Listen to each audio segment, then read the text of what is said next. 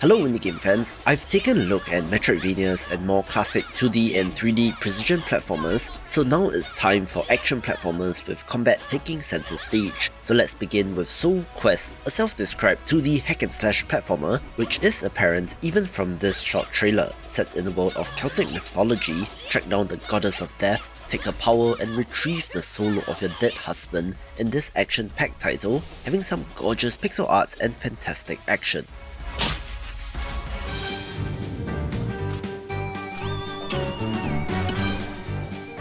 Here's a smaller title that has been chugging along in development, in which Ghost Knight: A Dark Tale is perhaps following in the footsteps of the many knights in indie game history, including one blue burrower, but also ghouls and ghosts, especially with how the character throws lances in this game. You are battling the undead and battling your way through this nightmarish realm that is filled with all sorts of enemies, but they are certainly not going for the horror vibes, instead being more similar to medieval in having more cartoonish enemies and looks good for a 2.5D title.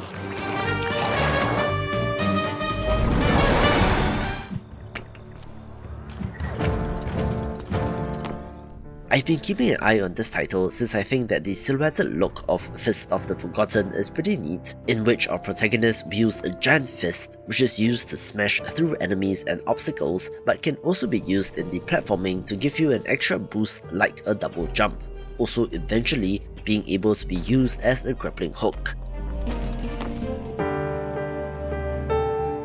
It does seem rather momentum focused, so you are, for the most part, running to the right, but it's not an auto runner and you do have to move back in the face of bosses. The developer is fairly active on Twitch, so if you're interested in watching game development, you can drop by his streams.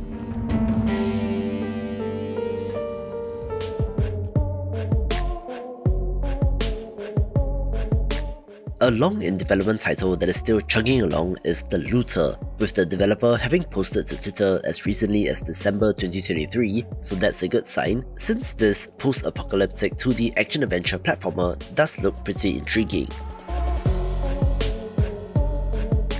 It has an almost Last of Us kind of overrun world in which you play as the Looter, who has to venture out into the wilderness to retrieve resources, but find yourself on a mission that will bring you to the most dangerous parts of the world.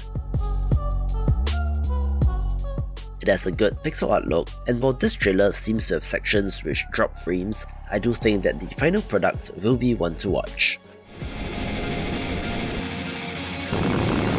If you love old school arcade style run and gun action, then you have to keep an eye on Gundroid, one that is pretty much evoking Contra, which you can see in the weapons and even jump animation. Set in the year 20XX, humanity has made a bunch of robots who are now helping with everyday tasks, but when aliens invade, they found a way to turn the robots on us, so you have to use the gunner suit and its powers in order to defeat our enemies.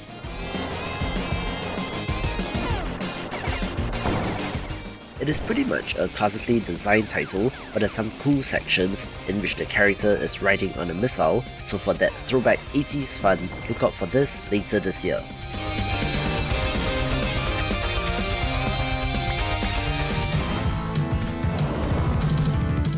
Here's another awesome throwback title in Abathur, a pixel art arcade action platformer that supports up to 4-player co-op and evokes the arcade titles of the 90s. I believe this has some beat-em-up DNA as well, such as from those old D&D beat-em-up titles, but it's a 2D platformer instead, without friendly fire, in which our party of heroes battles their way through a fantasy world. They are defending Atlantis against hordes of monsters sent by the gods, having some really amazing enemy and boss designs, aided of course by the pixel art. There are supposed to be more than 50 stages, which is a lot, looking like fun with friends, with there being a free demo subtitled Atlantis Landing, so do check that out if you're curious. I've covered Fallen Leaf many years ago and it is still in development, but as far as I know, it is still being worked on, so here's hoping 2024 will be the year. Of course, the throwback 8-bit pixel arts is a draw to me, with this having more than a little in common with Mega Man, especially in the jump animation, but interestingly, has 3 distinct characters to play as, all of which have unique abilities, also having more than 4 expansive world maps to explore and different paths that you can take.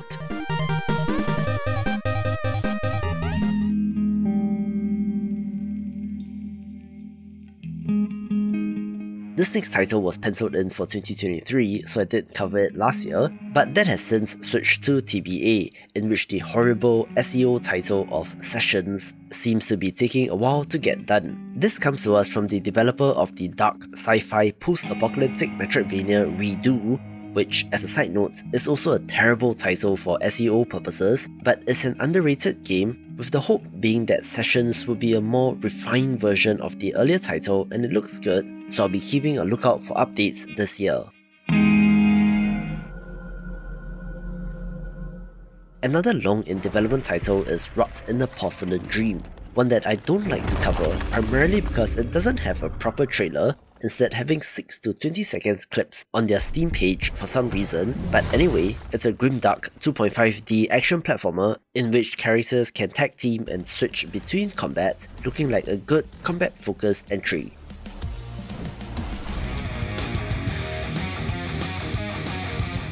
I came across this title on Kickstarter and was attracted to it due to what else but the pixel art, since Demon Claw Origins of Nar looks sick, and most interestingly, is being made for the Mega Drive and the Neo Geo as well. You wield the magical gauntlet Demon Claw, which has a variety of powers, using these to defeat enemies in what seems to be very classic looking action.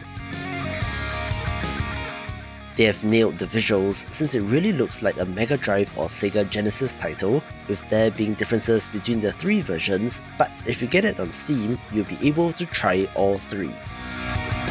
Developer Second Boss also specializes in throwback pixel art, but of another kind, this time of the 8-bit rather than 16-bit variety, with Darkest Abyss looking to follow in the footsteps of the classic Castlevania games down to how the character sprites are coloured. You play as a demon hunter searching for the cure for her curse, but can meet other characters and swap between them for the different levels, with each character having different abilities, so if you are interested, there's a demo on Steam as well. I came across Double Shake on Kickstarter way back in 2020, so 4 years on, it is gearing up for release, which, to be fair, is a fairly realistic timeline for making a game. This is a 2.5D platformer with a throwback look, similar to the 5th generation of consoles like the Saturn, PS1 or N64, with this game's inspiration, interestingly enough, being Tomba, Klonoa and Mischief Makers of all things, which is perhaps a reflection of the developer's age and the games that they grew up with, and does look kind of awesome.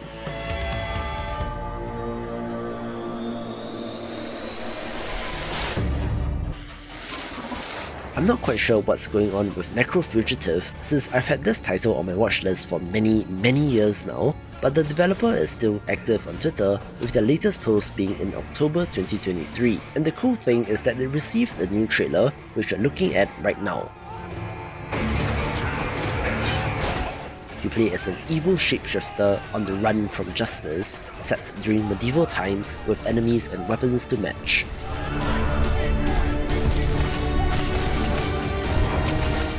I suspect there will be stealth elements since you can transform into an enemy to get past guards, but when pressed, have the ability to change into a monstrous beast as well.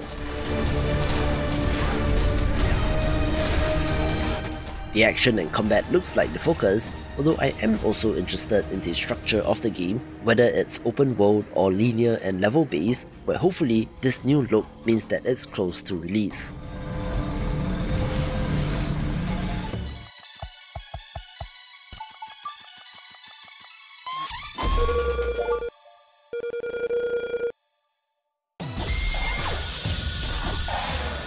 Sonic fans have had to rely on indie developers to give them their fix of gotta go fast action, with another promising title being Advent Neon, one in which you play as this little green guy dashing through the levels, in which there are things to collect, and both enemies and bosses to battle.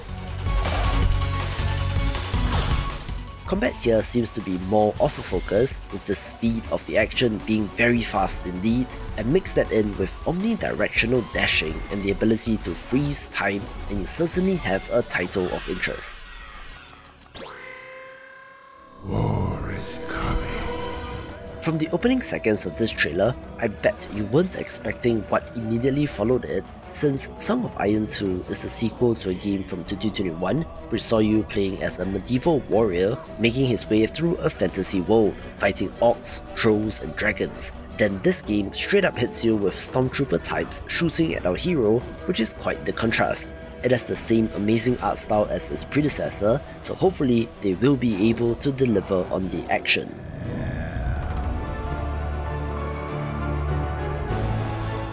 This next title looks awesome and has an interesting background since it comes to us from a developer out of Cuba, which is a rarity in game development, so I do wonder what they have to offer, and the good news is that we don't have to wait long since this is a 2024 release. It's a hauntingly beautiful title set in an area known as the Smiling Islands, in which our protagonist has to ascend as the savior in what appears to be a cryptic and dark story. This has more puzzle platformer elements in addition to just straight combat, also having some interesting enemy designs and gorgeous backgrounds, environments and cutscenes. I love indie games due to their variety, so if you do as well, this is one to watch.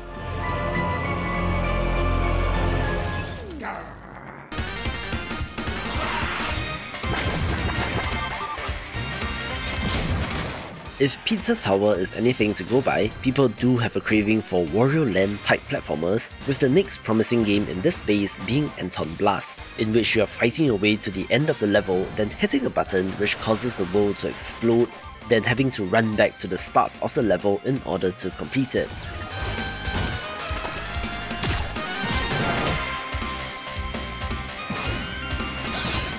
The action and platforming looks intense, especially since it is set in hell and you're destroying parts of it in order to get back at Satan.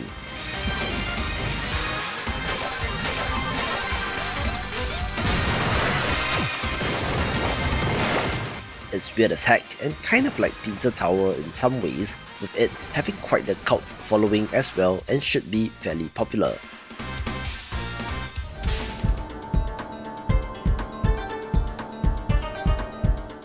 This next title immediately captured the attention of many due to its aesthetic, since Gurei is set in a world inspired by Japanese mythology and for the most part is monochrome, but then comes the very intentional use of colours for bosses which gives it an awesome look. Curiously, this appears to be a boss rush title, but in which you can choose to battle the bosses in any order, gaining their power when you defeat them, but also powering up the remaining bosses when you do, so you definitely have interesting choices to make. They burrow underground, nesting in piles of teeth, taken by hand from children's pillows. Acid Knife is on the list primarily because it's from developer Powerhoof, who made the co-op competitive dungeon crawler Crawl, with this having one of the most unique looks, so I had to stop and stare. Interestingly, the premise is that you have to battle death centipedes in the melting psychedelic void, so show me another game that is doing this, with it certainly having vibes similar to Devil Daggers, down to the weak point on enemies, but as a 2D platformer instead and looks intense.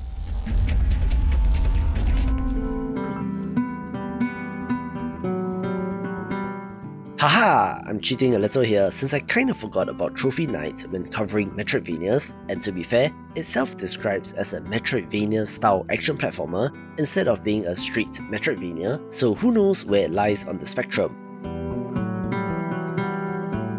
Of course, it's a beautiful pixel art title, so I'm already in, looking to have fun combat as well, with it having the unique mechanic of being able to get a trophy from the boss, but then having to carry it back out of the dungeon, which might lead to interesting level designs. Welcome to the world. The next game from the developer of Forgotten End is titled Forgotlings, one that sports their signature gorgeous hand-drawn animations that looks like a cartoon and adds in more combat and action.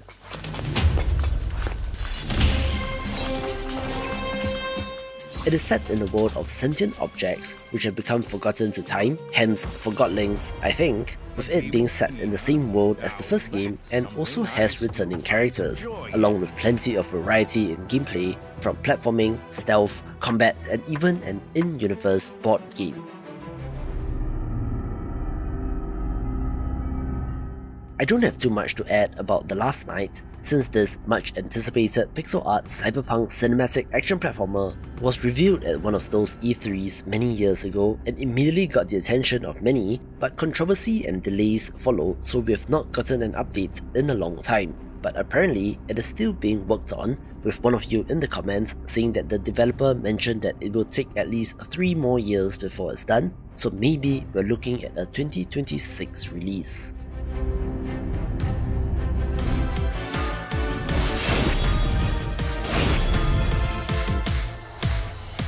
Alright, I've really run out of words for Bushiden, and I think many of you have as well, since this long in development action platformer has been pushed from 1 year to the next, where it did have a release window of 2023 which has since been changed to TBA, so I have no idea when this is releasing. Still, it looks gorgeous with great art and impressive animations, especially during the screen clearing spells and special abilities, where if we don't get anything concrete in 2024, I will probably move this to the vaporware list.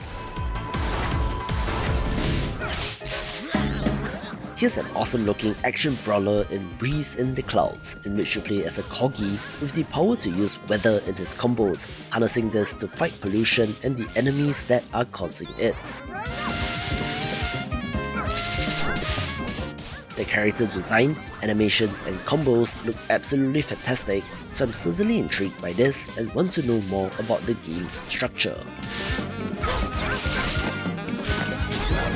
Along in development, 2D action brawler is Iron Cowboy Kung Fu Janitor, one in which you play as the titular character who sweeps up trash and keeps the city clean, but can also use his Kung Fu to dispatch hostile robots, having an amazing art style and plenty of detail in the backgrounds which look awesome, so fingers crossed this releases soon. A fantastic looking action platformer that is basically Avatar The Last Airbender in all but name is Amberbane, since our heroine wields water, earth, fire and air in order to battle enemies in the world of the gods. The action looks smooth and fluid, where you can seamlessly switch between the different elements to combo them together, with certain abilities that can even be used in the platforming. This was initially slated for 2023 but is now 2024, so I'm guessing that it's likely to be out this year.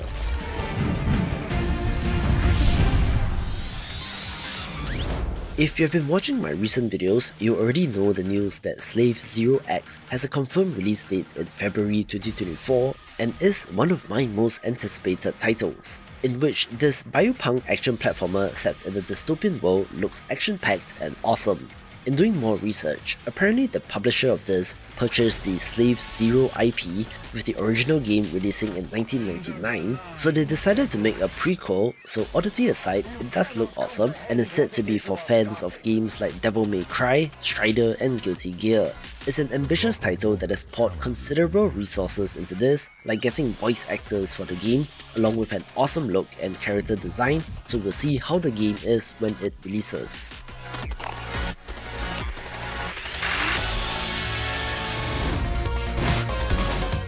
Here's another classic Vania title that I've been keeping an eye on in Lords of Exile, a game that has a similar 8-bit classic Castlevania look down to the very orange main character, which is excellently done and looks fantastic. It has been delayed a couple of times now, but I have a good feeling that 2024 will be the year, since it got picked up by a publisher and got a new trailer as well, this time adding the floating familiars, which was not in earlier trailers, with the game also having 2 playable characters, as well as speed running and boss rush modes once you beat the game, looking like a real throwback.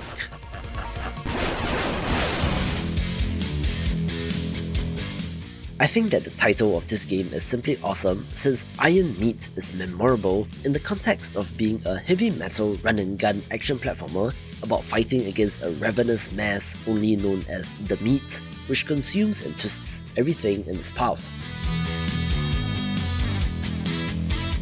Yes, That means if it gets into a truck or a train, it will mutate it into some sort of flashy monster, so I cannot wait to see the designs with the minute-to-minute run-and-gun action definitely having some Contra DNA.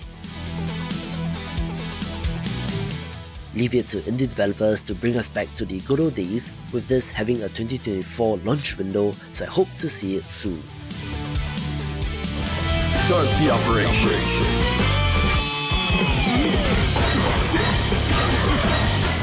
If you're a 90s or older kid, I'm sure that the opening animation of those letters floating onto the screen would have immediately tipped you off to who the developers of Blackfinger Jet are, since of course this is a very Metal Slug-like action platformer that has some of the original developers working on it. Say it now. Look at your hands and remember. Heavy machine gun. In fact, I don't know if it will attract any lawsuits, since the freeing of a prisoner using a knife animation and the heavy machine gun H looks very similar to that of Metal Slug, so hopefully they won't get dinged, but as a huge Metal Slug fan, I'm all the way in on this.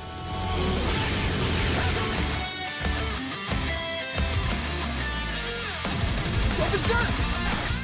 This next title just got a release date confirmation, in which there's a long history with Berserk Boy, who seems to have gotten screwed over by their initial publisher, even losing their Steam page in the process, but the developer managed to get back control and is self-publishing, so here's hoping Berserk Boy will pay off for them. It's a pixel art action platformer that seems to have quite a bit in common with Mega Man, since our hero has different elemental forms and powers that he can use, fighting against a mad scientist and his army of darkness in order to save the world. There are supposed to be some sort of Metroidvania elements, but the developer does also speak of multiple stages, so game structure is a curiosity, with there being a demo available, so check it out to get a feel of the action.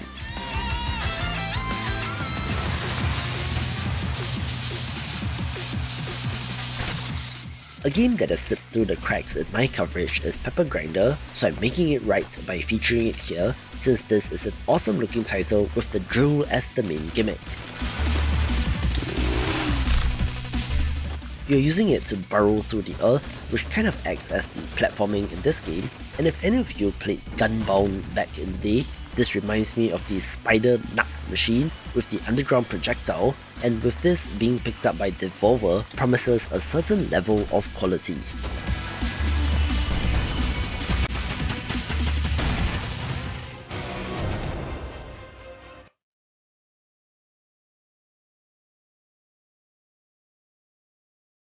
Surprise! Here's a newly revealed title that I had to show off, since the Transylvania adventure of Simon Quest looks like a classic Vania title, inspired by what else than Castlevania 2 Simon's Quest, but is so much more than that.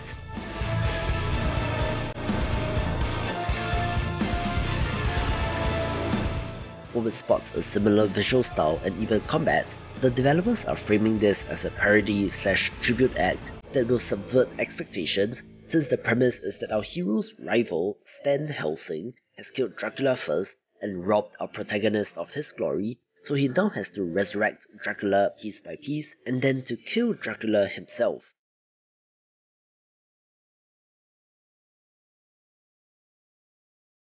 There are open world elements, mini-games, sequence breaks and so much more, kind of looking like Infernax, but is its own thing.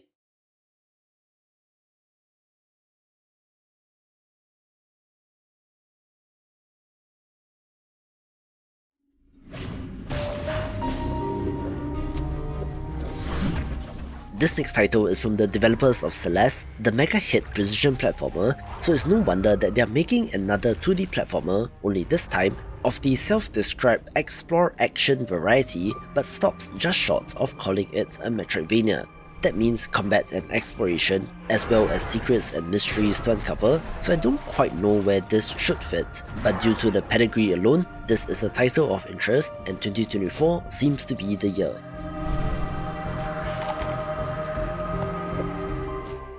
As some of you have pointed out, the cyberpunk pixel art cinematic action platformer Replaced does resemble The Last Night mentioned earlier, but hey, since we don't know when that game is coming out, I could use another one of these, which is why it's one of my most anticipated titles. You play as an AI unwillingly trapped in a human body, having to survive in a corrupt world in the aftermath of a nuclear event, and looks absolutely stunning, with this team being affected by the Russia-Ukraine war, although I think that they have managed to relocate as of 2022, so here's wishing them all the best. If you prefer Metroidvanias instead, watch this video to discover 50 upcoming titles.